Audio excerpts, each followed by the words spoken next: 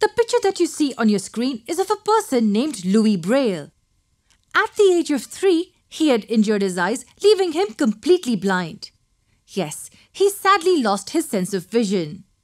Being a bright and inquisitive child, he continued his education and invented an interesting system which is today known as the Braille system. This is the system for visually handicapped people as it helps them to read and write. Let us study more about the system. This basic structure of the system starts with the Braille cell. As you can see, it's a cell with 6 dots arranged in 3 rows and 2 columns. These cells are named as 1, 2, 3 from top to bottom on the left and 4, 5, 6 from top to bottom on the right.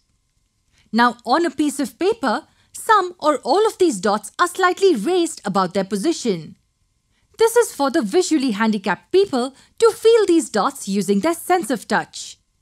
So this was just one Braille cell. There are many on the piece of paper that can be used to form long sentences and numbers. The dot height, cell size and cell spacing are uniform throughout. Coming back to the single cell, how many patterns do you think can be formed from one single cell? This can be one pattern, this can be another, this is one more and so on. How many patterns do you think can be formed?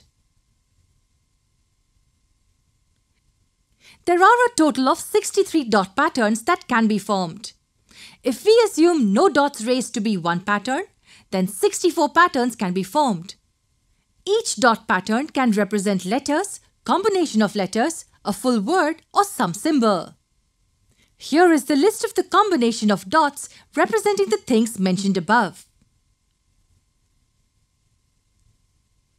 For example, the letter A is represented by this cell. Only the first dot is raised in this case. Similarly, the letter J is represented by this with these 3 dots raised.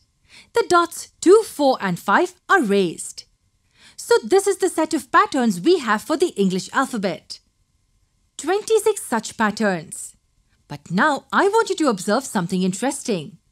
Look at the pattern for the digit 1 and the letter A. Aren't they the same?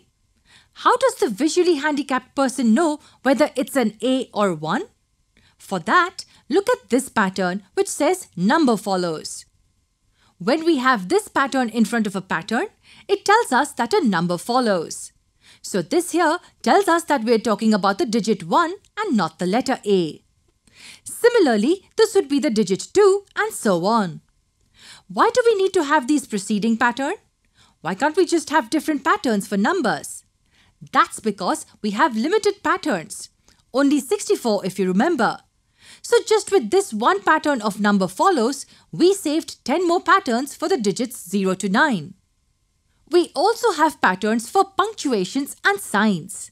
You can see that this cell represents the question mark sign, whereas this cell represents plus sign.